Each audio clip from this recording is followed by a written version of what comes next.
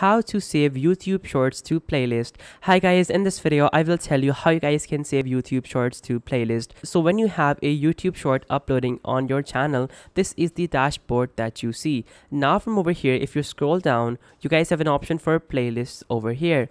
Click on the select button and then click on create playlist, and then after that you guys can simply create a playlist. So for example, I can just simply type in YouTube shorts compilation and then I can click on create, and then after that I can just simply select this playlist and my YouTube short is going to be added to this particular playlist. Now whenever a person who is going to be watching this particular video is also going to be shown all the other videos that I have in this particular playlist, and I can add in as many as I want or as little videos as I want. So guys, that is how you can add in YouTube shorts to playlist. Now of course, if you guys have another YouTube short uploading, you can also upload that YouTube short over here as well. So now from over here I will do exactly that, and then once the video is uploading I can simply click on playlist and I can choose that playlist, and now this video is also going to be added within that same playlist. So guys, this was the video. Be sure to like, subscribe and share. Till next time, goodbye.